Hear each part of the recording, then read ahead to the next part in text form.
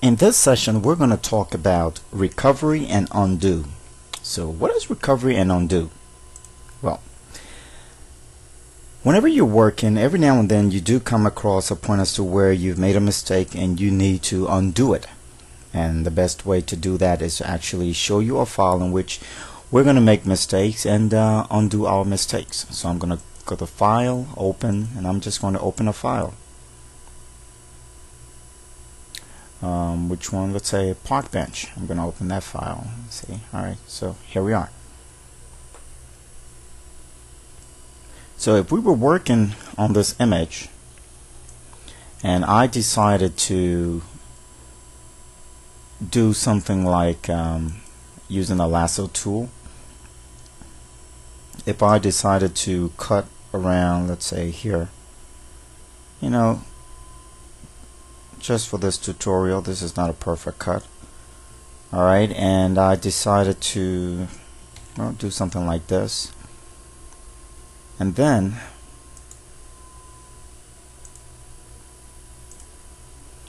just add an effect to it. You notice this entire area has a different shading than what it used to be. Alright, if I'm happy with that, well, I can get rid of this layer. I didn't really need it. It's just so here's now you can see the difference. Alright, and once I do that, I can actually merge the two layers together to make this just one picture. And to do that, I'm going to hit Control Enter on my keyboard. Control Enter, if you notice right here, has merged the two layers. Now if that's not what you wanted to do and you thought of something else, well, you could just go to Edit, Undo Merge, and automatically you see that right there. Now if I want to Control E again on my keyboard, I can also use the shortcut, which is actually one of the most used shortcut in Photoshop, and that's the Control Z. So I'm going to come back to my stage. I'm just going to Control Z, and here I am, back to where I used to be. On the same token, I can use the file, or actually the Revert to last saved version tool. And to do that, I can go to File and Revert. Now when I click Revert, I want you to pay close attention to this particular area. Look at what happens. If I do that, it reverts back to its original state. Alright, so that's also a very good way of going back over your work if you've messed up and you need to go back and change something or start all over. That's another neat way to do it. And of course we can always go back to the edit and say undo revert, and there we have it again. Another neat little function is the restore part of an image to its previously saved version. What that means is this: if I was working on this bench, let's say okay, I want to work on this layer. First of all, let me unlock it by double clicking and clicking OK.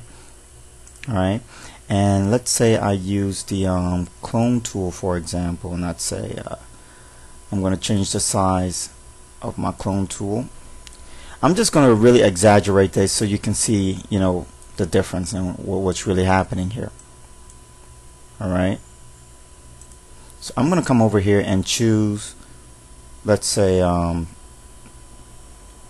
this area right here, and we're going to cover the clone tool. Actually we already covered the clone tool earlier in another session which dealt with tools in the toolbar, and I pretty much show you how to work the clone tool. So I'm going to click Alt, I get this crosshair, and I'm going to left click on my mouse, which tells me this is now the area I've selected as a base to actually clone from. So if I come over to this bench and I start moving around the bench, you notice the bench is being erased and it's being replaced by the floor. This image is actually being copied from right over here. Right, and so that's how we achieve that. If I wanted to go up here, well, I'll find something similar, click over here, and so on and so forth. This is really bad cloning, but you get the point. All right. Now, after doing this, I may think, you know what? I want to bring this bench back, and instead of going to Edit, Undo Clone Stamp, which will actually get you one step closer to where you wanted to go. Another neat way to do it is by going to the History tool. Look right over here. This tool is called the History Brush. If I click on the History Brush and let me increase the size of the brush to something like this. I'm sorry, I moved this inadvertently. Okay, if I come back to the areas that we've been cloning and I click and drag right over it, look at this. It brings back what used to be there that I cloned over. Alright, so as I'm going over, it's pretty much undoing all of the cloning that I did. So by just browsing over it, you can restore an image back to its initial state.